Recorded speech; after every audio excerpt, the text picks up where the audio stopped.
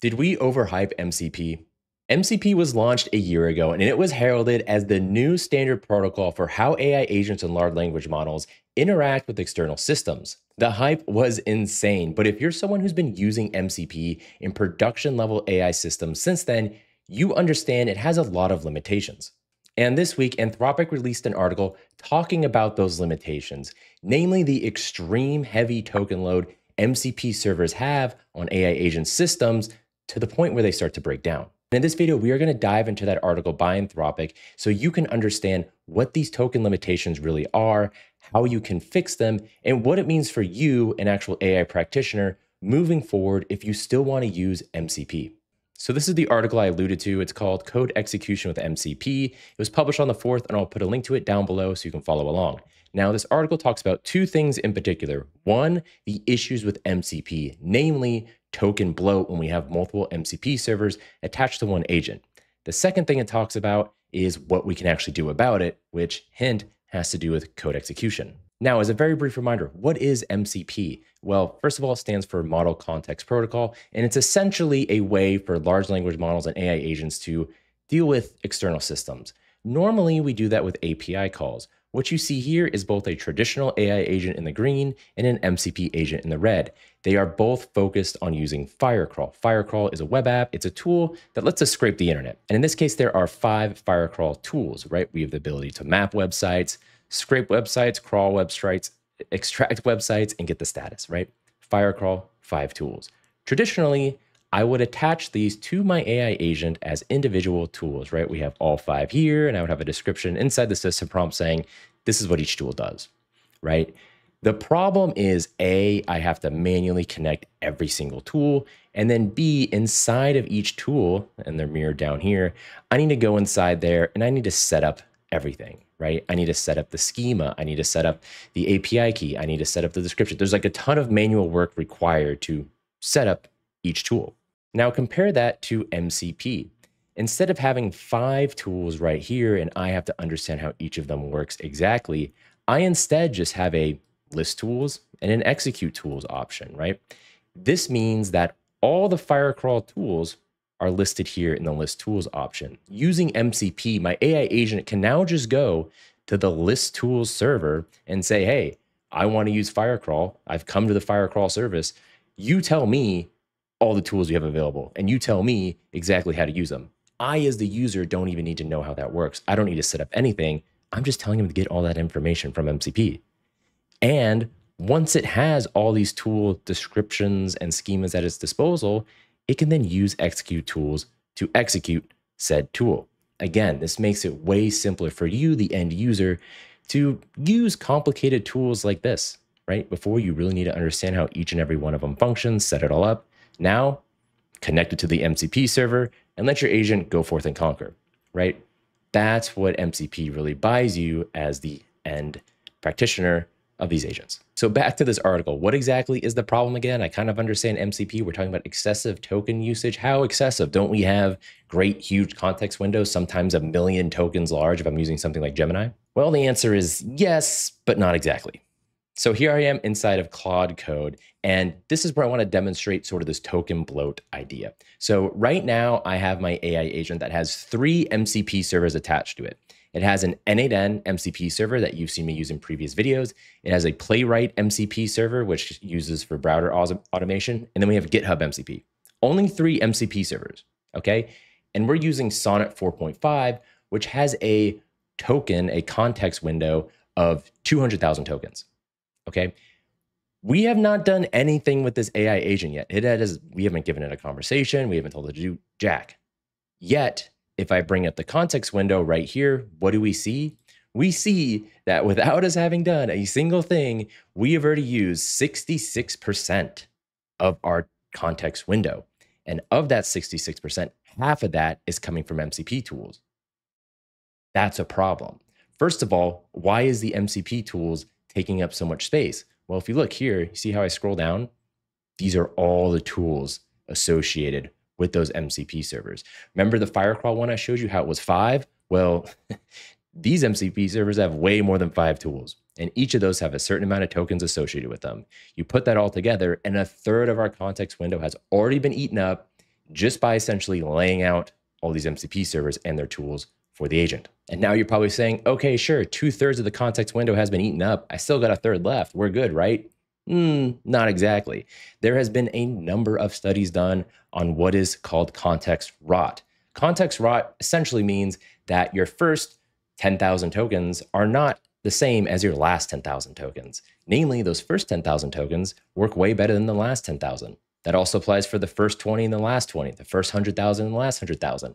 The more context window, the more of that window that's eaten up, the less effective these AI agents tend to be. Now, there's no specific number at which, hey, every time at 100,000 tokens we fall off a cliff.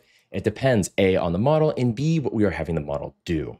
If it's rather complex tasks that we are giving it, it tends to fall off even quicker. All that to say is, hey, we're kind of behind the 8 ball and we haven't even started because of this MCP bloat, right? A third of our window is already gone. And why exactly is that happening? Well, it's because how MCP tools actually work. As stated here, most MCP clients load all tool definitions upfront directly into the context, exposing them to the model using a direct tool calling syntax. That is exactly what you saw here, right? See all these tools, see all those tokens, it's all getting loaded upfront, even if we don't use 99% of them. And so that's the problem with MCP. We can't effectively use multiple MCP servers within one AI agent, right? It just overloads the LLM. And if you want an even deeper illustration of that, they have a really cool graphic here inside the article itself showing how these tools and tool lists keep getting bounced around the system every time we're having it do anything. So that brings us to point 2, which is what the heck can we actually do about this, right? If I can't use MCP as I normally would, what are my options? So I just throw my hands up in the air and give up on MCP entirely? No. So what Anthropic suggests, and we should listen to Anthropic because remember they essentially invented MCP, and that is to present MCP servers as code APIs rather than direct tool calls. They tell us that the agent can actually write code to interact with the MCP servers.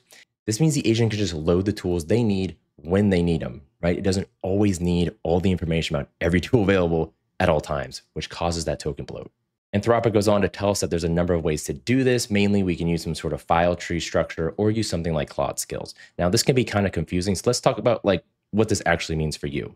So like I said, Anthropic suggests doing sort of a file tree system. The kind of analogy I like to use is essentially like a normal MCP server. The way we're normally doing it is imagine traditionally for MCP, we're giving the AI agent this giant dictionary. And inside of that dictionary is what you see here. Every single tool, all the description, all the schema, and obviously that is a ton of read. That's a ton of tokens.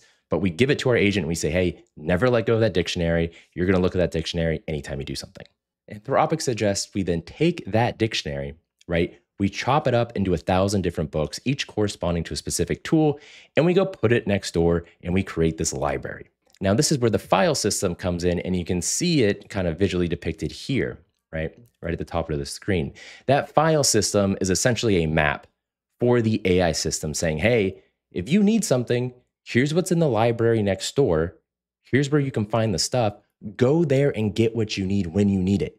I don't always need you to hold on to every single book and just have that take up your context window. Just don't do that at all. Just get what you need when you need it. And in fact, according to the article, this brings down the token usage by like 99%, right? So this essentially solves the issue of the token bloat while we are still able to actually use all the MCP features. And you can see them talking about that here, right? The agent discovers tools by exploring the file system. You list the available servers, right? This reduces the token usage from 150,000 tokens to 2,000 tokens. And here inside of my file system, you can see here on the left, MCP file system, the servers, you have GitHub, N8N, Playwright, and then it even has like an example usage file right here for the agent to look at and understand what it needs to do, right? And once it finds the tool it needs, it can then execute it and write code on the fly based on those scripts. And again, if all of that was super confusing, just understand we now are transitioning to a use tools when you need them approach versus the traditional MCP approach, which is you have everything all the time, right? It's too heavy. And if you doubt Anthropic, Cloudflare themselves published similar findings. You can find the link here, and they essentially have the same exact idea. Now, Anthropic goes on to talk about the benefits of this code execution style, and essentially is, hey, AI is really good at executing code and writing code. Why don't we just lean on that? And from there, they go on for another few paragraphs, basically showing different examples of what this would look like in the real world. And they even then reference Claude skills, which is a great way to kind of bring in this sort of scripting into something like Claude Code. Now, what does this actually mean? And I think Anthropic, again, does a great job here of kind of talking about like the pros and cons, okay? Because if we go back to this, right, this agent right here, this singular MCP, Firecrawl MCP agent, is this going to suffer from bloat? Is this going to suffer from context rot? Probably not. A, because it has a very small amount of tools, but even if you quadruple these tools, it's still just one MCP server. And the reality is if you're using an AI system with one, maybe two MCP servers, even if they are heavy, you can get away with that. We saw tons of videos I've done in the past using the n8n MCP server to great effect. We had no issues there. But if you want to create an AI system that uses multiple MCPs, right, and has an extreme amount of potential tools at its disposal, this traditional system that everyone has been using in the past will not cut it, right? It's just like you saw here, this was just 3 MCP servers and a third of our context window is gone. And again, we're always fighting against the invisible context rot, which is also really, really hard to quantify. Like I said, there's no exact token number where it's like, oh, it's starting to suck. You just don't know, right? It's extremely variable. And so you don't want to be operating in these gray areas for too long. But this code execution system does introduce complexity, and that can't just be hand waved away, right? We are having it write code. We are having it execute code. We're doing extra steps to send it to that room next door to take a look at the library, right? All that introduces complexity. All that introduces another link in the chain that can be broken and have things go wrong. So you as the user have choices to make. How complex do you want your system to be? How many MCP servers do you really need? And based on those answers, that will dictate whether you continue to use MCP like we've normally used, or if you need to start using some sort of file system and doing the code execution as shown in the article. So in summary, is MCP dead? No, definitely not. But is MCP the silver bullet it kind of was, hyped up to be in certain circles? Also no, right?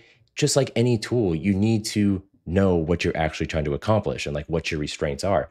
How flexible can you be? How many MCP servers do you really need, right? You just need to approach things intelligently, right? You can't just blindly use MCP in a certain context every single time anymore. So hopefully this video helped kind of explain this article for you. Watch out for more videos coming out with like Claude skills where we kind of show how exactly this really would work in a real life example.